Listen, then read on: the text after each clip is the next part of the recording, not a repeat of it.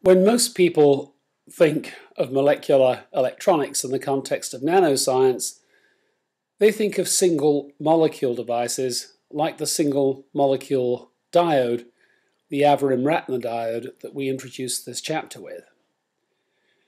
So then several questions are raised. How do you connect wires to just one molecule? And even if you connect them, how can you make active devices, transistors that are switched on and off? And then finally, a topic dear to my heart, which is the use of single molecules as chemical sensors.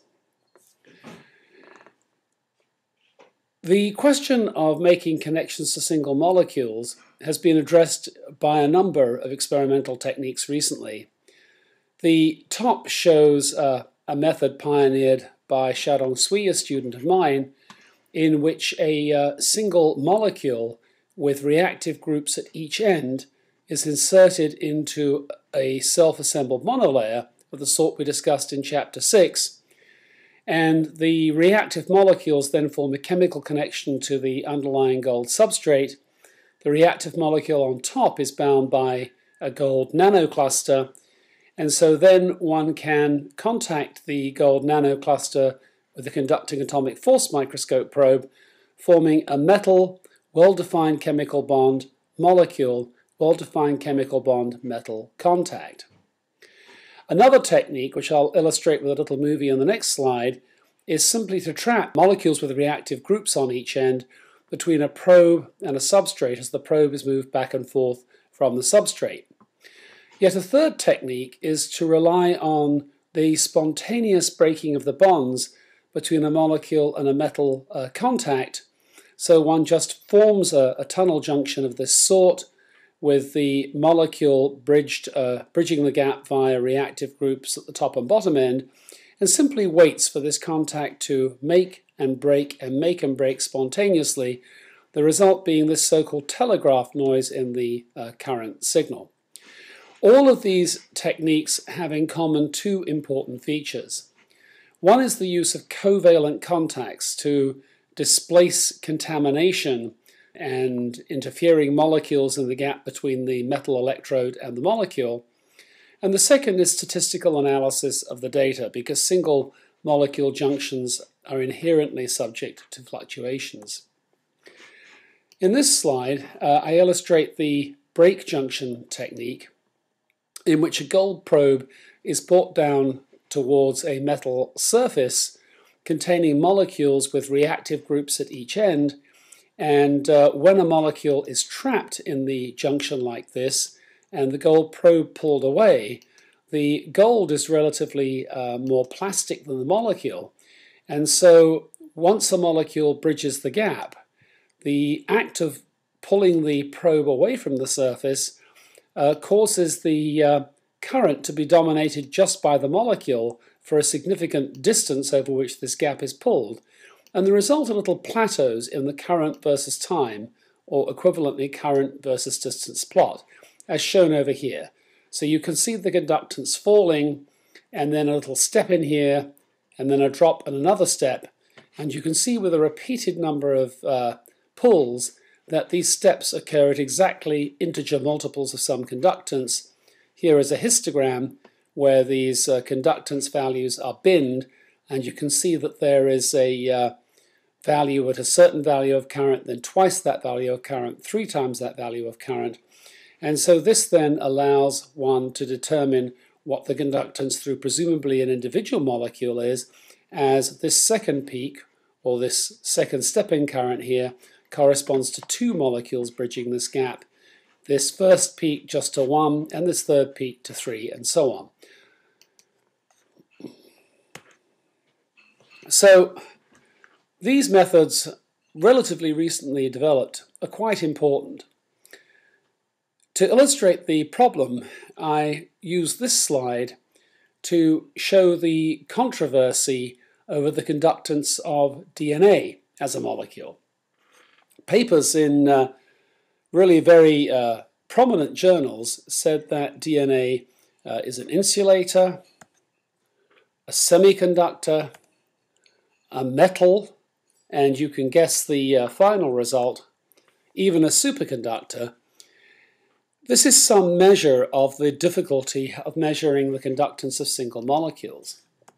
With the techniques that I just showed you of either self-assembled junctions, a break junction, or telegraph noise as it's called, a number of measurements have now been made on molecules of various degrees of complexity.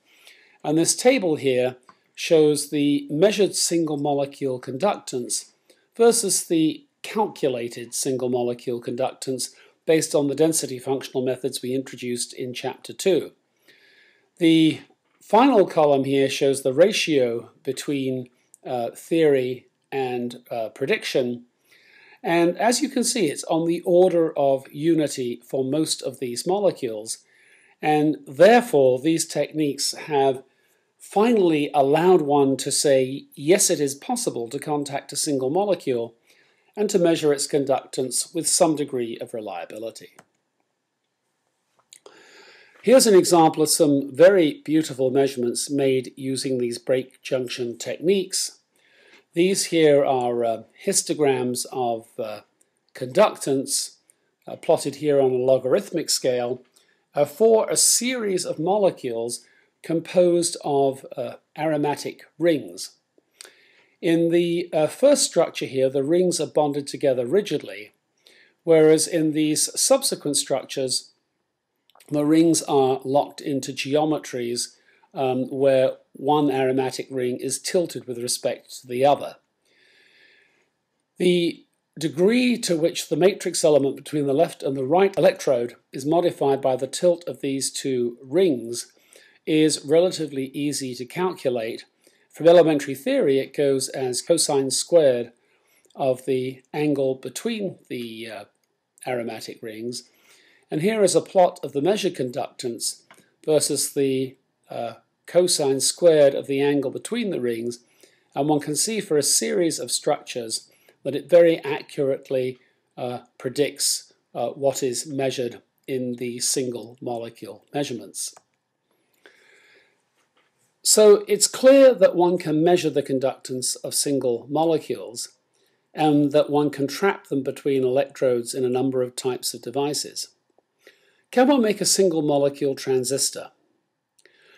The problem is one of electrostatics. Generally, a field effect transistor will have a construction something like this, where one has a source electrode, a drain electrode, and then in this case a molecule connecting the two, and finally under a layer of insulator, a gate electrode. The problem is that if one applies an electric field between the gate and source so as to try and shift the potential of the molecule, this distance here of insulator must be very small compared with the length of the molecule, and this is hard to satisfy with single molecules. An alternative is to use chemical methods to switch the conductance of the molecule. Possible ways of doing this are electrochemical control of the oxidation state of a molecule and pH control. So let's turn to chemical control of the oxidation state of a molecule. The molecule at the top is an oligomer, i.e. a small polymer, finite length, of aniline, and so you can see it consists of 1, 2, 3, 4, 5, 6, 7, 8 aniline repeat units with a thiol at each end so it can be attached to a metal electrode. Now it's well known in bulk polyaniline that the neutral form is an insulator. If it's oxidized with a 2-electron oxidation, it turns into a conducting form. A second oxidation results in the formation of an insulating form again. So the question is then, can we use electrochemical oxidation of this molecule to form a switch?